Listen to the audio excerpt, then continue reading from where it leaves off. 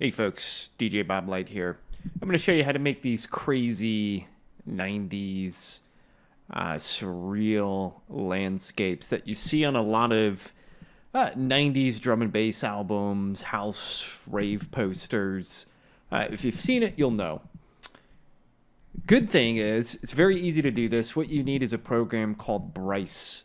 Bryce has been around since the 90s. I think this first version came out in 94 for Mac, if I recall. And then they kept enhancing on it and iterating. It got sold a bunch of times. I think around 98 is when they added 3D with a third version of Bryce, just simply called Bryce 3D. But you need a copy of Bryce, and Daz owns Bryce currently. It's normally 20 bucks. You can just go buy it now. It works on Windows and Mac, but not the new Macs, the new M1s, so keep that in mind, and it is a 32-bit application. And it looks just like Bryce 3D from 1998. The results are pretty instant too. It's easy to use on a surface level, but you can get very in-depth with it. It shines at creating landscapes. That's really what it's for. So not so much 3D modeling, more arranging scenes, carving landscapes, that type of thing. So you're going to need a copy of that. If you want, you could go buy a copy on eBay, like a very old copy if you wanted to be super retro. But even this newest version, I think Bryce 7 came out in 2011, around there. Again, it looks just like the old ones, and it functions like it too. And I'm going to caveat that by saying this thing's a pain in the ass to use. It is not like a typical, game engine type layout, like an Unreal Engine, where you can just fly around with WASD and your keyboard and mouse. It is a pain to use. But anyways, we're going to start a new project here. And I'm just an amateur user. Keep that in mind too. Let's just say you just want to build a very basic landscape. This is usually what you're going to see when you jump in here. Pro tip, you can press 1, 2, 3 and 4 to switch between the different viewpoints. And basically, if I press 2, I get this top-down view. And this guy up here is my camera. And I can move this around by just clicking, dragging. But if I wanted to rotate it, I have to go up to this edit menu and use this guy. And you'll see on the bottom it rotates around. So that's what I mean when this thing is kind of a pain in the ass to navigate with. But anyways, so I have my guy here. This is my camera. So my perspective is going to be looking out from the camera. So if I press 1, this is the view that the camera sees. So I can go back here, pressing 2, and then press 1 to go back to this view. In the top left, you're going to see a preview of what your scene's going to look like. So when I go to that number 1 view here, this is literally the exact perspective and scene that you're going to see. You'll see by default we have a skybox, but we do not have any ground. So I'm going to go to create here, and I'm going to select this water plane. And you'll see in the top left our nano preview updated. We can very clearly see water there. And then if we look in the middle here, we see this water plane is selected. So if I press 2 to go to the top down view, I can maximize the size of this, right? I can move it around in here. And then I can also click this M right here to go into material, and I can assign a different material to it. So I select this drop side arrow, and then I get to this material screen here. If you click this drop down, you have a bunch of different categories. So if I go to waters, for example, I have a bunch of different waters in here. Again, very instant 90s vibe when you use any of these, which is why I love this thing. Sure, you could use something like Blender to try to achieve this, but this, you don't have to put effort into making it look shitty or old. It just kind of happens automatically. So let's just leave the water texture. And what I can do here is render this by just clicking this render button. And my scene will now render here.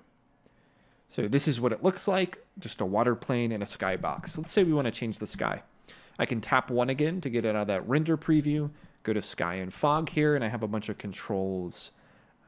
A cool tip here is you can click this randomize button, and you'll see in the top left, I start getting random settings and sky settings in here. So different fog amounts, different light angles. Basically, all of these controls are randomized. You can get some really crazy, funky stuff just using that.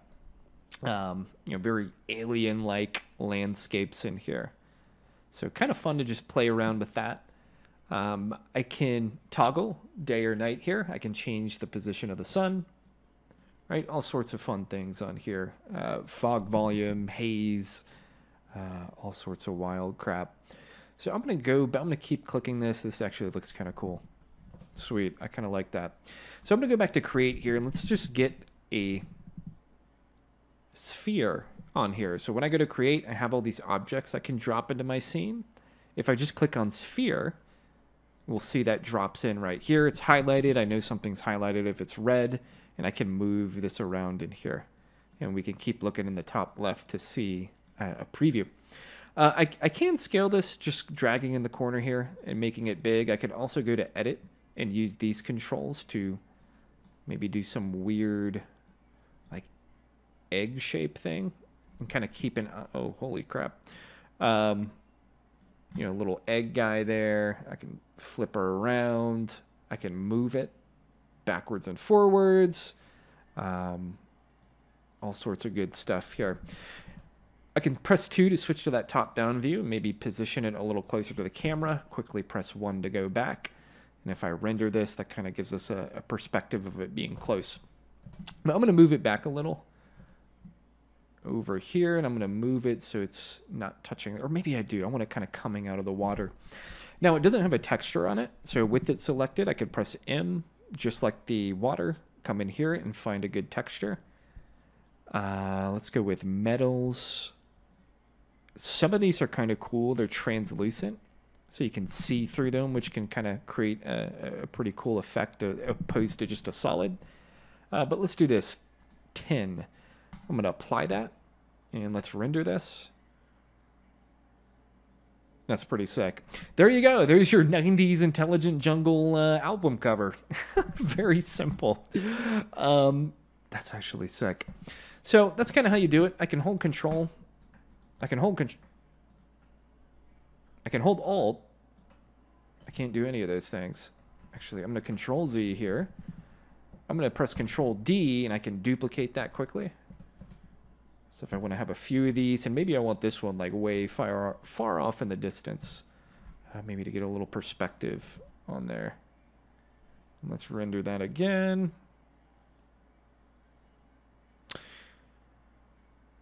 That's pretty fucking sick, not gonna lie. Cool. So there's our render, right? Let's say we're happy with that. We want to export it. I can go to File and Export Image. And then you can export to BMP, PSD, PNG, a couple different types of files here. And there you go. Now you can also change the size of this. So this is going to render, if I go to my document setup, here's my resolution at the top. And here's my render resolution. So what it actually renders to when I do that export. So I could export this to a big wallpaper size thing.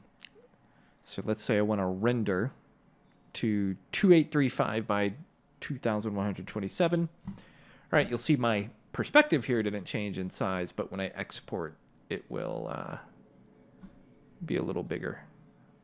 I actually think you have to always render it first. There we go. So that way it's nice and big there. You'll see it's still rendering. Nope, we're done now. So I can go File, Export Image now. Big version. .bmp. Cool. Fun stuff. So back to document setup. And let's say I want to animate something. So very quickly, very basic animation here. You'll see on the bottom, this is kind of, I'd say it's almost like the concept of keyframes. So you have this little scrubber here where you move and advance in time. So you start at 0, and as you advance, we're 3 seconds in, 4 seconds in, etc. And what I can do in the bottom here is click that little drop down and enable auto key. So if I move my scrubber 1 second in, and then I move this object in the back, I'm going to go to number 2 here. Let's say I move it over here. a keyframe is automatically created. Otherwise, I'd have to do it manually.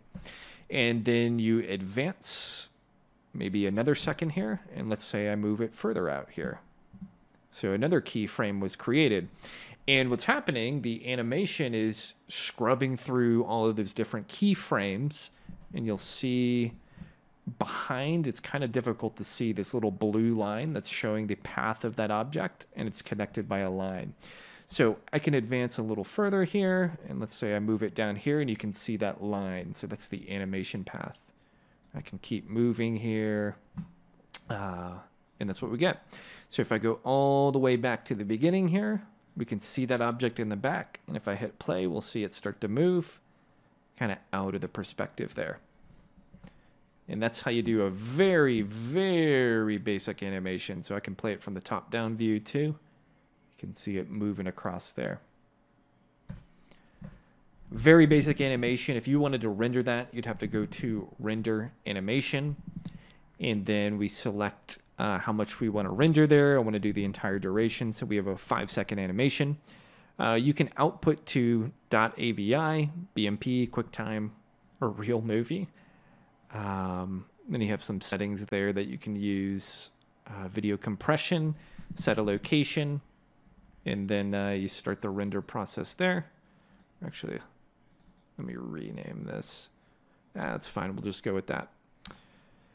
And then it starts rendering, so you'll see in the bottom left, it is literally rendering frame by frame, which I guess shouldn't be surprising. I guess that's how all animation rendering works. Not really an expert on this stuff, but since my output resolution is blown up a ton, and a 5-second animation is pretty hefty for Bryce, this I'm anticipating to take 10 to 15 minutes. And I have a beast computer, so even if you have a good computer, it's not a limitation of that. It's the software being 32-bit. I assume it's not tapping into all the cores of your CPU. So this program, very old school. The UI is old school. The manners with which you interact with it is old school. How long it takes to render is old school, and that it takes for fucking ever. But that's part of the charm. That's part of the fun. But as you can see here, very easy. You get those instant 90s results without having to purposefully do it, just due to the limitations of the program. So be sure to go check this out. I mean, it's $10 on sale now, $20 normally. It's not terribly difficult to use. Obviously, there's a ton more to it. It can be difficult to use if you're wanting to build some really complex stuff. I think that's what's fun about it, though. You can keep it surface level or go very, very, very deep with it and build some really crazy stuff on here. So that's it. Peace out.